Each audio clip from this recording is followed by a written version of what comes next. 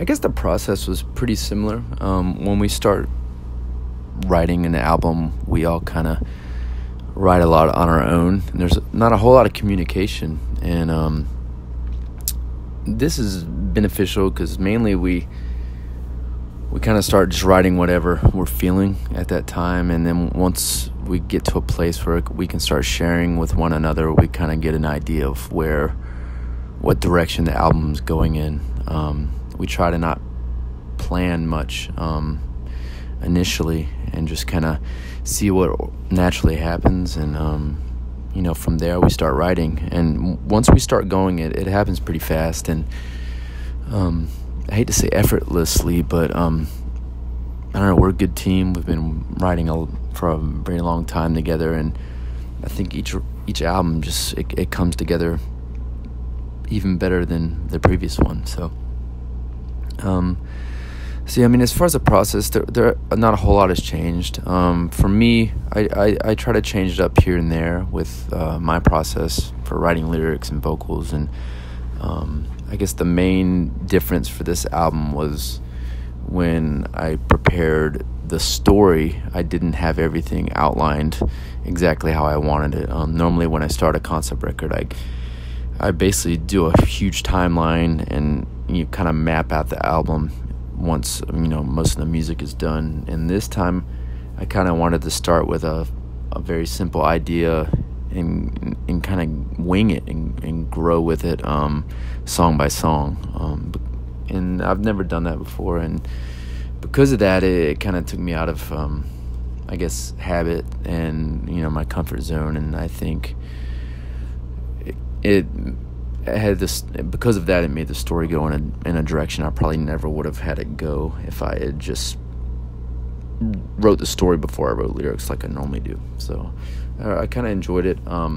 It did create a fair amount of stress just because there was moments I kind of hit walls, so to speak, and but I think the outcome was a lot better because I chose to write it like that.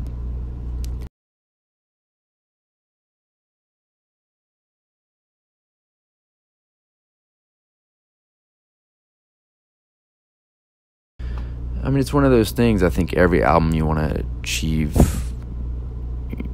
progression. You want the album to be better, or, it's a time capsule.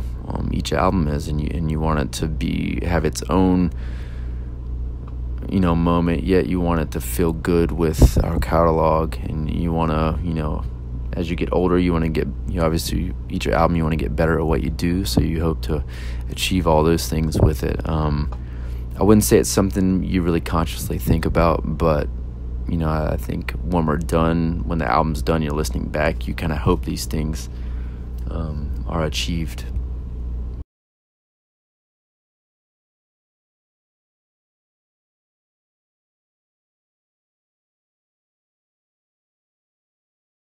The Dream World story was, like I was saying earlier, I kind of started with a very simple idea, like what would a worst case scenario be, and that worst case was, waking up and not having my wife and son with me. And so I basically took that very simple idea and created a whole story out of it.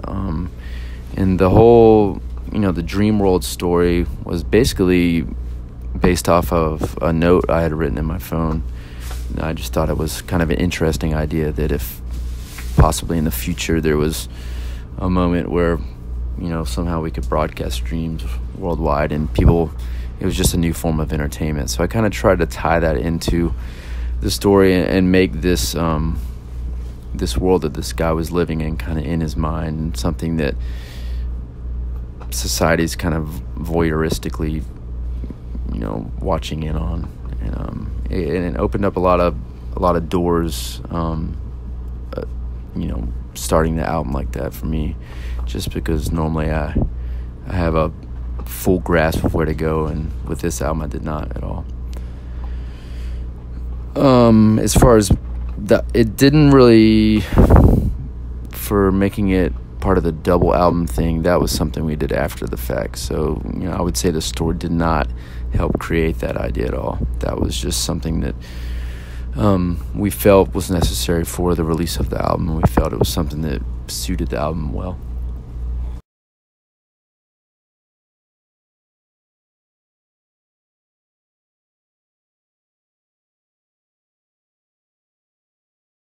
I mean, I think every band, that's kind of your goal. You want to, you don't want to, we never want to repeat ourselves, yet at the end of the day, we want it to sound like a Between the Bear and Me record.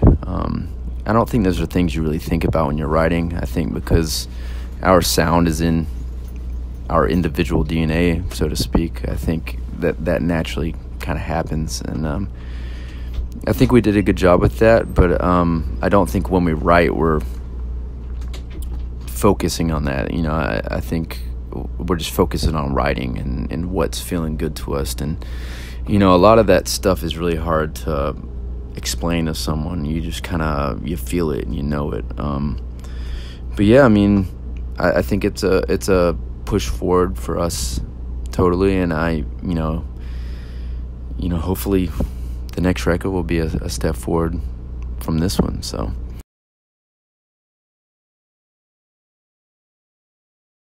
I mean, I really love the record. I think Millions is a really cool moment for us just because it's a very different song for us. A little more stripped down and simple, which we don't do a lot. I mean, I like the intensity of Yellow Eyes and Condemned to the Gallows and, Blot. I celebrate the whole catalog. But, yeah, I would say Millions and Yellow Eyes kind of have... Yellow Eyes was kind of a schizophrenic way of, the vocals are very schizophrenic, and that was a fun one for me to work on.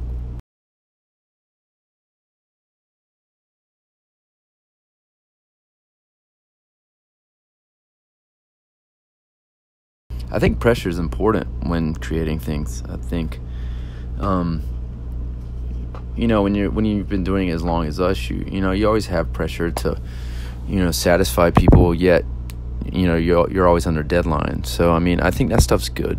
I think if you had the freedom to just take as long as you want on everything, it would never get done. So and I love creating. I think that's why we do what we do. It's like you create something out of literally nothing. And I do continually write, not really lyrics. I'm always writing music, either before my solo records or the Between the Bear and Me stuff. I always try to write, especially when I'm on the road.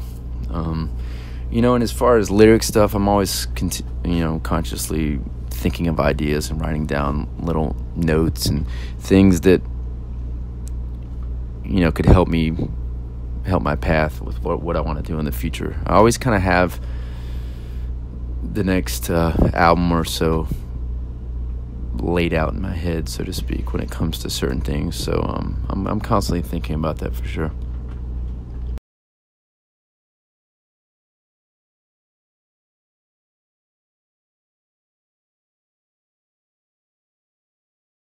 I mean, that's kind of gone away, honestly, over the years. I mean, I think there used to be, there's still that sense of excitement. You want people to hear it. You worked your ass off on it. We've been, it's a long process. I don't think people realize how long a process it is from, nothing to the end. And, I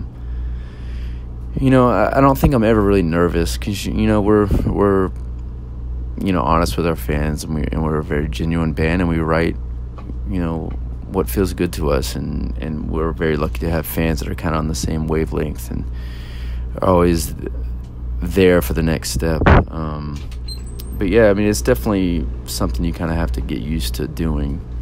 I think when you first start being in a band, you think you record and then the album comes out the next week. So but that's just something we've gotten good at, and we kind of take our steps slowly, and I would say there's no panic there.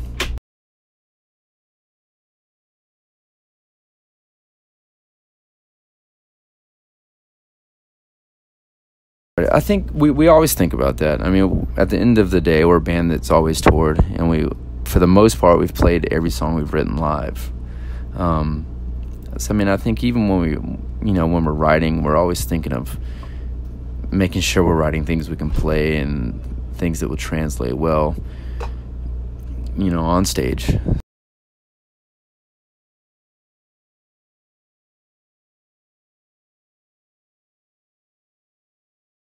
I mean, there's always a little natural pressure. You want to always outdo yourself. I think it's more personal pressure. You want to outdo yourself. You want to get better at what you do. I wouldn't say that, quote unquote, success is something that pressures us. It's just we want to always kind of like push our limits and write a really good record in our eyes.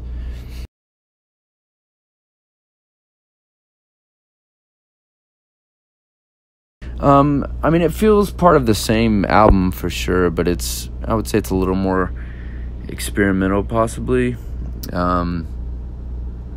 I don't know. It's a little more adventurous, I guess. And I love part two. I'm really excited for people to hear it.